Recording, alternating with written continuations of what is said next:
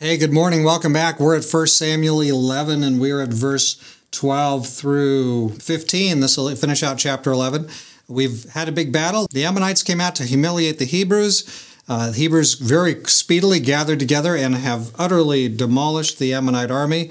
And now if people are excited. They've been fighting all day. There's dead bodies everywhere. Let's see what happens next, because there's an opportunity here to mess it all up. Let's see what happens. Verse 12, Then the people said to Samuel, Who is he who said, Shall Saul reign over us? And bring the men that we may put them to death. But Saul said, Not a man shall be put to death today, for today the Lord has accomplished salvation in Israel. Then Samuel said to the people, Come, let us go up to Gilgal and renew the kingdom there. So all the people went to Gilgal. There they made sacrifices of peace offerings before the Lord, and there Saul and all the men of Israel rejoiced greatly. So here's the big win. But again, notice what began to happen. The people come to Samuel and said, Remember those guys back at, verse 27? Some of the rebels said, chapter 10, verse 27, How can this guy be our leader? We're not giving him anything. We're certainly not going to follow him. That was remembered. Sometimes followers of God have a way of having that kind of elephant memory. Something bad happened, somebody made a bad decision a long time ago, and we remember it down to the last clause, and we want to get revenge at a later time. That is not of God. It is not of God. Please don't be that way, you or I, in our churches or in our lives. They bring it to Samuel, but we don't hear what Samuel's response is. We do hear Saul's response. Saul is the king, not Samuel.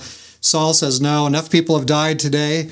Let's renew the kingdom and let's have a big celebration. So he kind of steers their energy. They are going to have a big celebration because this is a very important victory, but they're not going to be killing each other because they're filled with excitement. But let's be careful we don't turn on each other. Here we had an opportunity. The devil tried to get them to take their energy and turn on each other. And Saul, very wisely again as king, Another good piece. This is the early period of Saul. He says, Nope, we're not doing that. Absolutely not. But let's go and renew the kingdom. And they rejoice greatly. So lessons for us. Don't turn on your brother. Don't turn on your sister. Don't have those big elephant memories. Let's forgive other people and let's just go forward. And we notice here that a good leadership does sort of sometimes have to direct energy.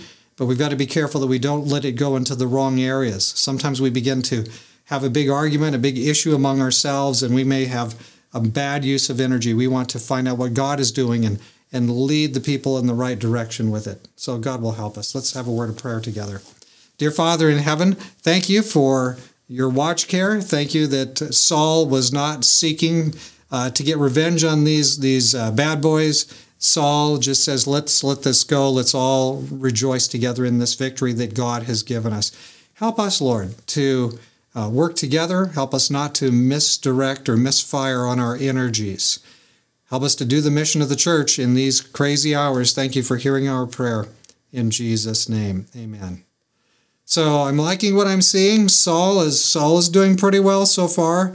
We need to savor these early good outcomes, because there will be some outcomes in the future not nearly so good, but good for this. God be with you today as you serve the Lord Jesus Christ in whatever part of the vineyard He has placed you to serve Him.